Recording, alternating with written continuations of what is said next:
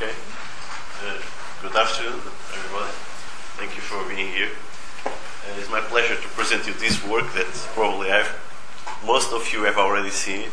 I've changed little things, and this one is more concentrated with one thing. We have used standard procedures to collect the images.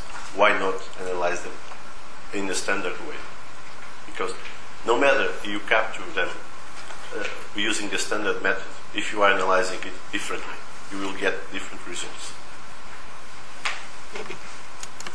So, the idea of thermal symmetry to assess pathological states is not new. It has almost 80 years. Was Freeman the first person who came with it. So, the objectives of this work that I made in Glamorgan a few years ago, and it took me a long time to analyze, was looking what is an acceptable value of differences between the two sides of the body in terms of limbs to be considered symmetrical. Then I wanted also to create, because we are using today computers to analyze regions of interest, I wanted to analyze them in a semi-automatical way. And I would like to establish, like I said before, a maximum acceptable value for symmetry. Because one of the things we are missing in tomography is reference data. We have reference data in all the other medical imaging modalities that clinicians use. In tomography, we don't. So, first we started with the definition that is we made in Glamorgan of thermal symmetry. That is basically the degree of similarity between two regions of interest mirrored across the longitudinal main axis of the human body. Identical in shape, identical in size, and as close as possible in angle from the camera. And the degree of similarity is measured in two terms, in terms of difference in mean temperature and difference in standard deviation of that region of interest. I tried to look at kurtosis and skewness, but I didn't get any conclusion. That's why I avoid them. So, past studies that we had Uematsu in 1986, Goodman 1 year later. Uematsu replied again, but these three studies, they had a poor methodology. The first one of all, they didn't characterize the conditions of the examination of the room. Then in the second one, the regions of interest were not very clear. They were very well defined in this paper here, but they used points to measure the data. But as you can see, the discriminant value for normality and abnormality improved. Then, about 10 years ago, two studies were conducted in Asia. One in Taiwan, another one one in China, another one in Taiwan. And the results, as you can see, are converging of these two, but are different from these ones. One reason for that was technology changed. And from 10 years till now, it changed again. So we need to evaluate that values. What we are really measuring? It's a question. So this is the setup of the methodology. I have 39 male volunteers because in Glamorgan we didn't have any female in the team, so we could just get male people. This is the age characterization body mass index. We used the standard protocol of Glamorgan. The temperature of the room was 22 degrees, humidity less than 50%, and 15 minutes acclimatization for everybody. And we also used the standard views on the Glamorgan protocol to collect the images. So the equipment was also set up at least 90 minutes before appointment to be stable. And I will explain you. Then I have built models that I will show you. They were based in the regions of interest, geometrical models, and a method to standardize the images. Because have in your mind, you just can compare objects in images if they are equal in shape and in position. Or else you are not measuring nothing. Here are the regions of interest that I've used for the upper and lower limbs. defined by Kurtama in the Lamorth protocol paper.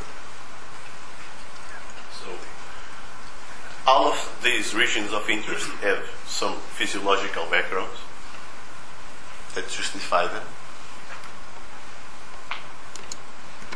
Here are geometrical models that I created based on that ones. And the reason why you have triangles here is because the triangle is the most simple shape to represent an object. And that was quite useful for what I'm explaining after. And sorry, I'm a bit technical here. I have used barycentric coordinates because these, also called homogeneous coordinates, have a particularity. They are between two polygons of the same number of vertices. Every pixel inside has a correspondence.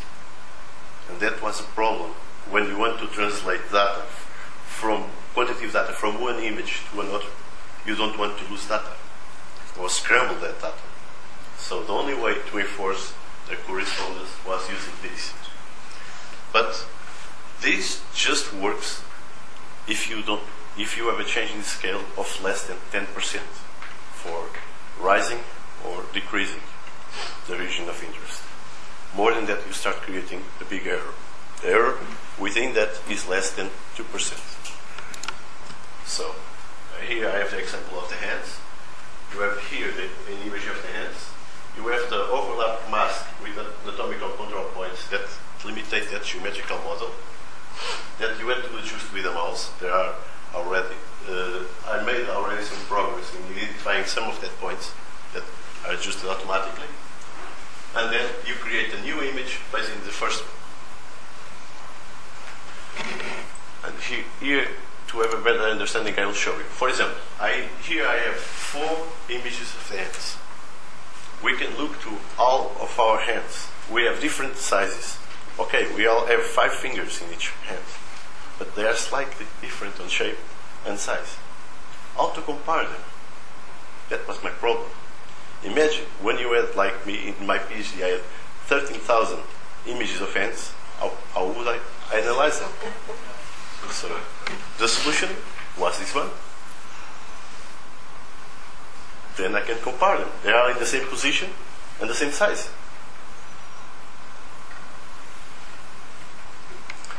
So the results I have obtained were the largest difference was in the interior arc, difference in mean temperature, and in standard deviation was in the dorsal arc.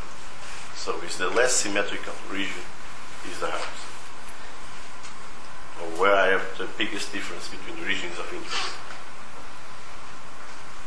Fit as well. And this is just using regional views and not total body views. In the previous presentations about this study, I've shown both. Here I'm just showing regional views. I have looked at also to reliability and to the effectiveness of the measurements. And as you can see, where I had the best results were in hands. More consistency of that as well. So here is an example of this theory about the thermal symmetry of the human body can be used to assess what can be pathological if he has a sign of pain, because it's not just the image, he has to have some signs, some pathological signs. For example, in this case, the left foot, he was injured. But as you can see, there was a difference that goes above the difference I'm claiming here. So, this study had confirmed and improved the studies made 20 years ago and 10 years ago. They are slightly similar to the results of 10 years ago. So, technology changed, but the results are basically the same. What is good? It means that the studies made 10 years ago were good quality studies. But the big difference with this is the method. We use the standard capture methods for the images and the standard analysis method. That is something new. So the difference now is 0.5, more or less 0.3 degrees. Above that difference, if he has claims, pathological claims, he may have a problem. can be used as a reference tab. So here I have four different different limbs, different values, and in mean temperature and standard deviation. So, like I started before my presentation, I would like now to invite you all to participate in this event in Porto. The scientific program I expect to be good, but also we made some work to have a very good social program. So we will have a visit to the House of Music in Porto. That is a very famous building, not just because it passes 4 times the budget, because it also has a funny shape. And we have done some work with thermography in musicians as well. So here is a website. If you have any doubts, you can contact me or contact me through this email. The registration, as I said, is open since last week, and the abstract deadline is 29th of February. So thermography needs us to keep them alive.